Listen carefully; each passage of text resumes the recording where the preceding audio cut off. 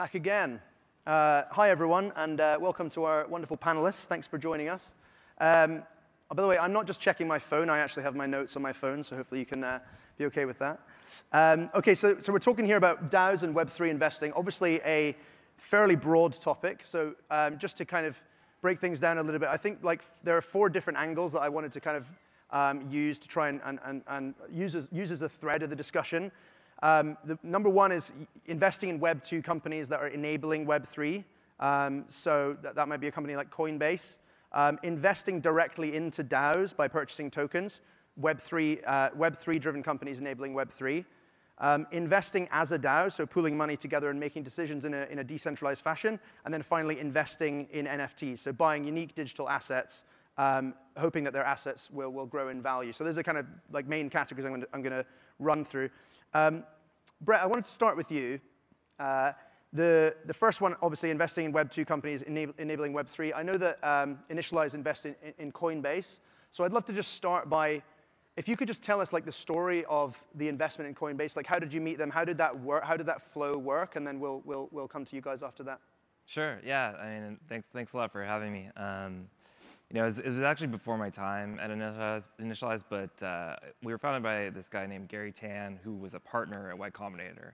And so, you know, while he was working there, he met Brian Armstrong through his network and helped get him into YC, and then worked with him throughout the batch. And you know, I think that back then there was still a lot of uncertainty around Bitcoin, and sort of, I mean, it was just Bitcoin, so not really crypto generally, but you know, they saw the way he was executing, and immediately after YC's demo day, Initialized invested. And then from there, like, you know, they kept working with Brian, and the story goes that they were, you know, the problem they were having was they were running out of Bitcoin. So so that's when Initialized sort of doubled down, and it became obvious that like whatever was going on with Coinbase was meaningful and something we wanted to be a part of. Nice. And Casey, I know that Paradigm invests in OpenSea. So I'd love to know a little bit more about how you guys have worked with OpenSea, how the investment there came about, and the story of that would be great. Yeah, similarly, it was a long-standing relationship, and we had known the OpenSea team during the bear market, and we're always really impressed by their tenacity to just stay with it. A lot of teams had tried to make NFT marketplaces in the past in different cycles, and ultimately, before product market fit, decided to pivot, and the OpenSea team has been really steadfast in that. And when we saw the rise in the market, it was really clear that we wanted to partner with them and help them build. Great. And Maria, just kind of shifting to that next category, I know that you guys have just raised a big fund. I think it's $1 billion, right? Split in 2. So you're going to invest in companies that are enabling Web3, and then also buying tokens. A chunk of that, maybe 400 million, I think, was just set aside to invest directly into tokens. Can you just talk a little bit about how the decision-making works, how the team is split across those 2 things? That'd be great as well. Yeah, so so for the $1 billion that we raised, actually both of the funds are able to invest in both equity and tokens. The way we think about it is that there's a set of really early stage things now where there's a lot of ambiguity in terms of which way they should turn. Should they have a token network? Not everything needs a token, or should it be equity based? And so, of course, there's a set of things where, you know, early on teams pivot and teams are really early. We kind of allow founders the flexibility to explore both avenues. And then later stage things in crypto are a little bit strange, right? Later stage things, the company can be still, or the protocol itself or the community can still be very young, but the token could be live. And so, you know, and so we have the opportunity to kind of participate in things that we see that are working, that are on the market already as well. So we can kind of participate in both spectrums. And where this is really helpful for especially kind of Web3 companies or Web3 protocols is, say you do have something that is very early stage that perhaps you can generate yield using that protocol. So if you are very, if you're bullish or you want to kind of double down on a team that you really believe in and a community you really believe in, then the ability to use your own liquidity to then generate yield, to generate more of those tokens is something that we're able to do as well with our structure. And obviously, if you're investing in a very early stage company that has not yet done a token sale, but they're planning to initiate one, you guys, can you just explain how a simple agreement for future tokens works as opposed to a safe? So the traditional safe, coming out of YC, something like that. If you could just explain the differences, I think that would help people in the audience as well understand how that works when the token sale eventually happens. Yeah, there's definitely a lot of, I think, regulatory and legal ambiguity around that. The structure I'm seeing more now is less a SAFT, so less the team selling tokens, but more a safe with a token warrant.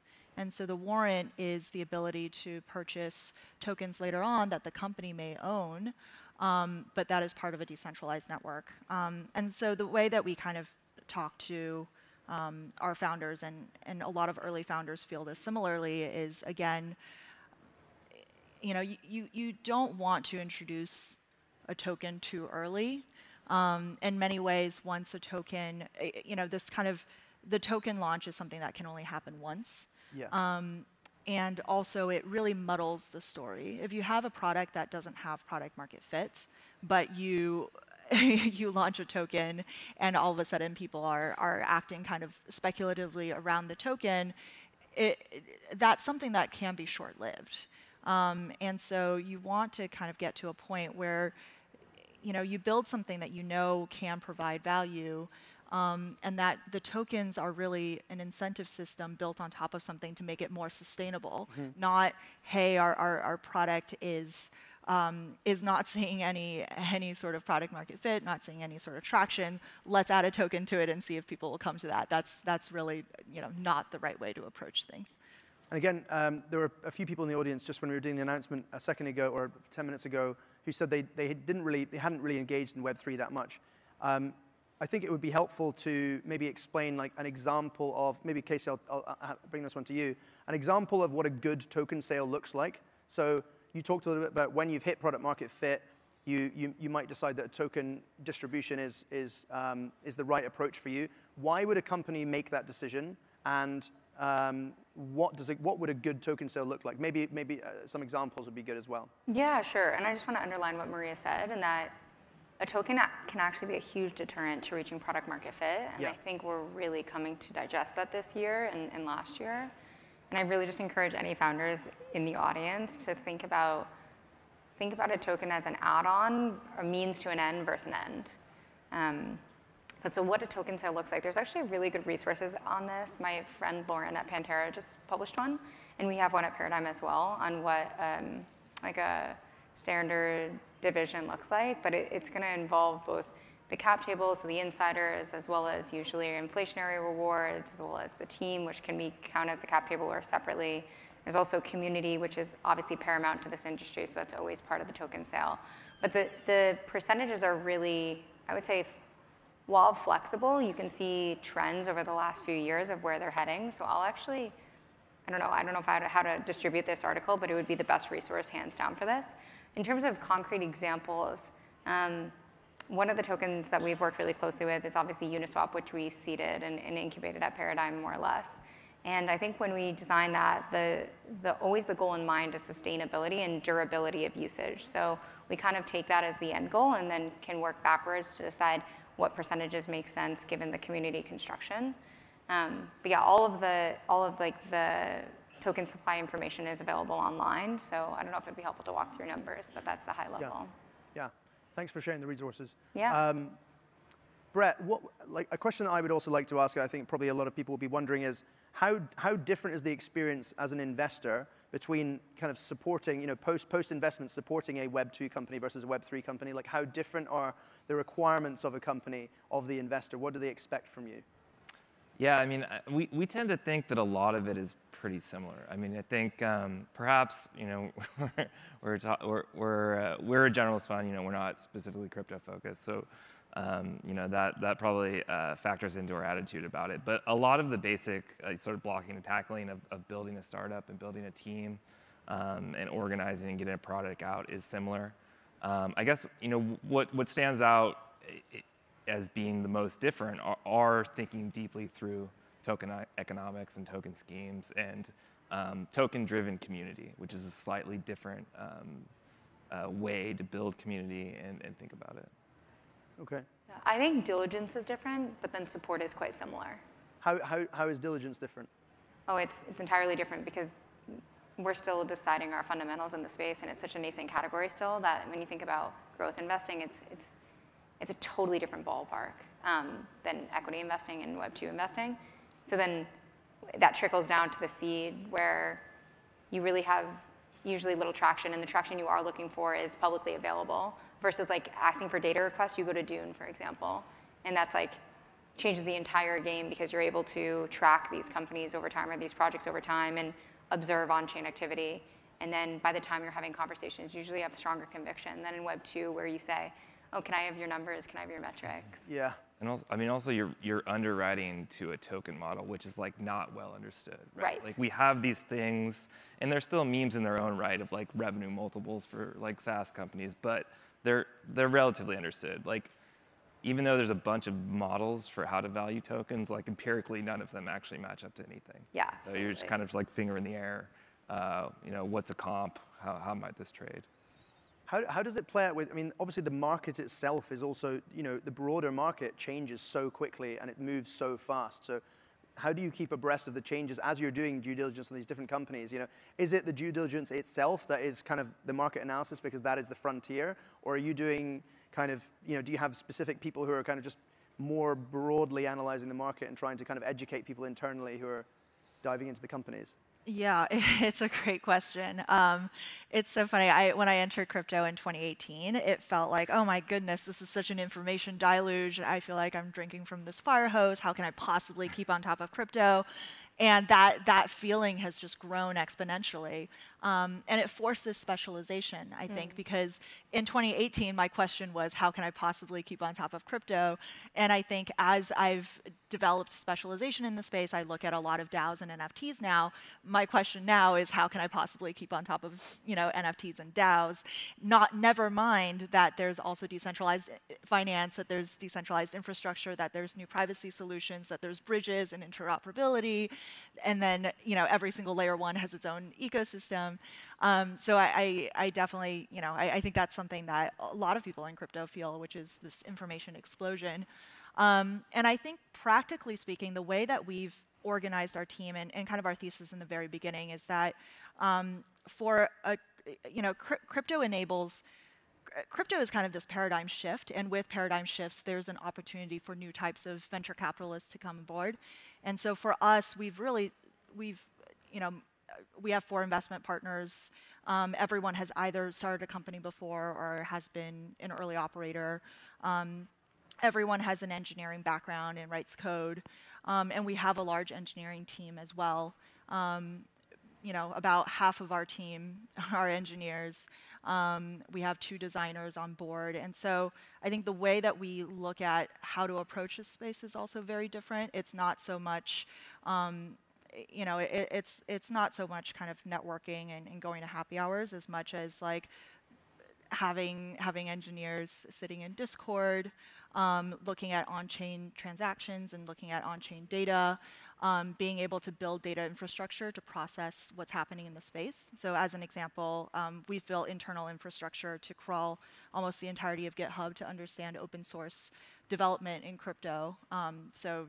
We've crawled, I think, over 160 million commits to understand how many developers are working open source in Bitcoin, in Ethereum, in Solana, in Near, in Avalanche, and how many new developers are coming in. And what's interesting about crypto is all of this, so much of it is open source, and almost everything is on chain, that this data is actually open and available. And I think it's really just, you need the infrastructure and the engineering ability to build these systems. I know that just backstage when we were talking, we said talking about regulation is a difficult one.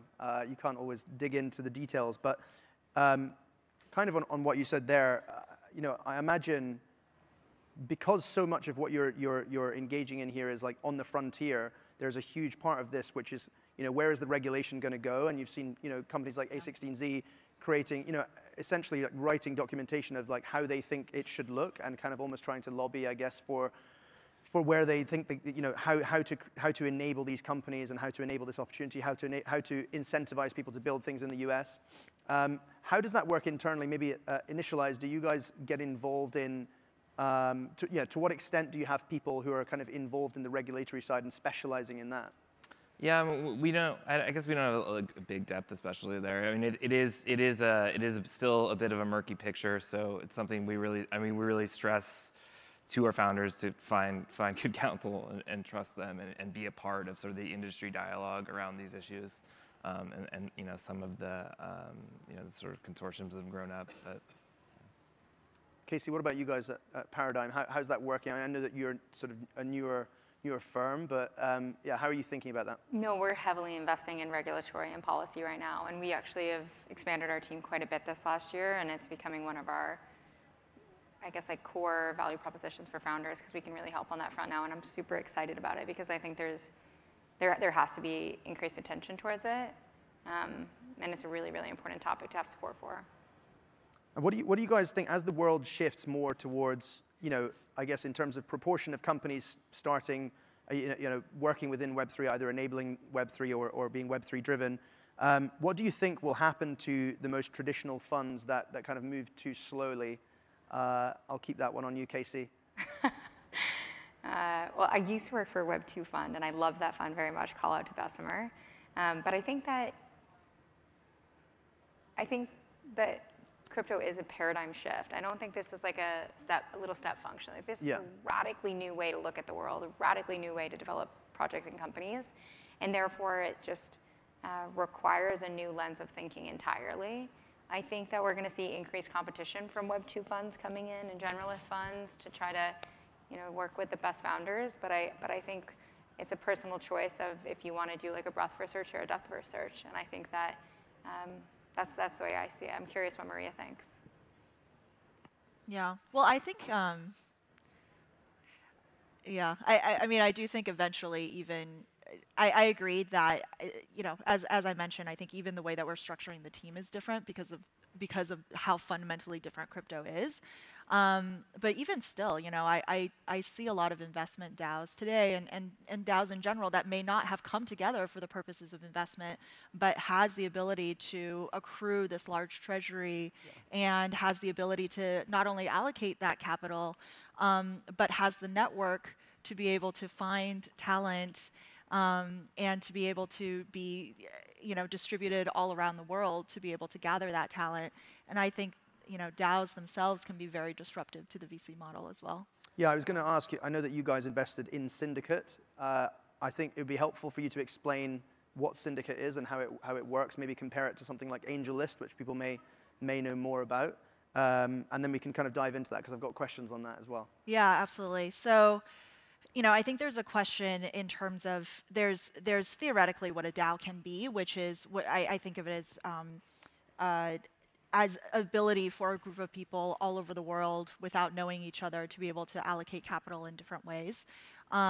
So, you know, kind of like a really simplistic way is like almost giving a subreddit, you know, a treasury and the ability to allocate that capital. But I think that still needs at some point in time to be tethered to the real world. There's certainly a lot of DAOs today that are, you know, not registered entities in some capacity, but for a lot of DAOs, I think DAO members still live in jurisdictions where they have to answer to some sort of government and some sort of regulatory process. And so DAOs do need some sort of legal backing. And there's a plethora of choices between, you know, where do we want to be regulated? How do we want to be structured? Can we accept all sorts of members, or do our members have to be accredited investors?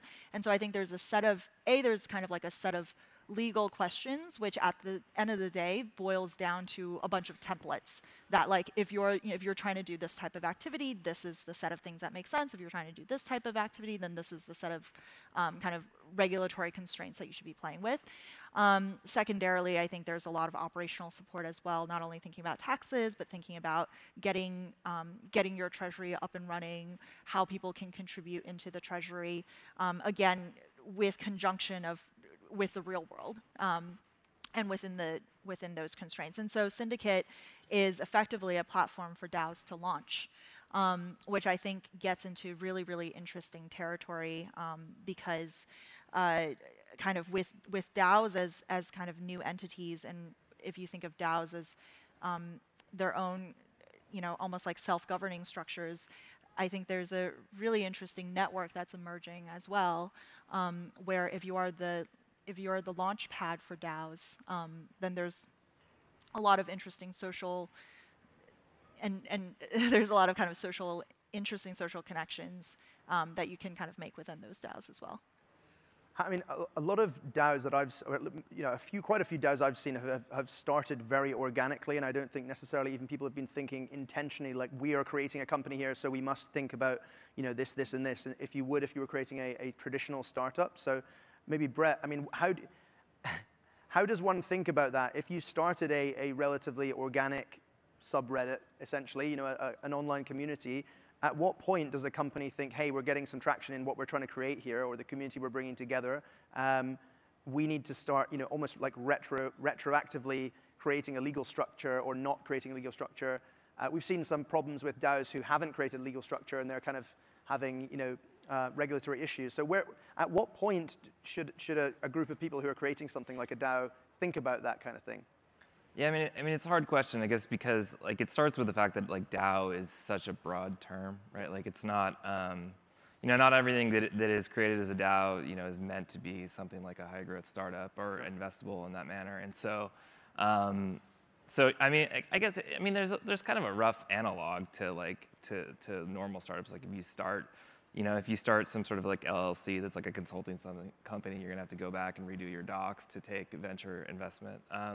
So I think it's similar to those lines. I guess that sort of just addressing it organically, like at a point where we've decided that we built a DAO to do something cool, and now it seems more like a business. Let's like retool.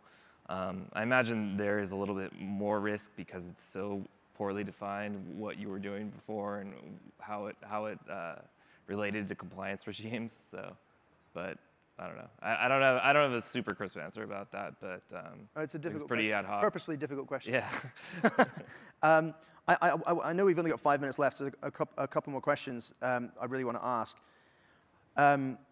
There's obviously like the rise of the solo capitalist that we can kind of touch on. Some people, building their own audiences, writing newsletters, maybe having a podcast. People start following them.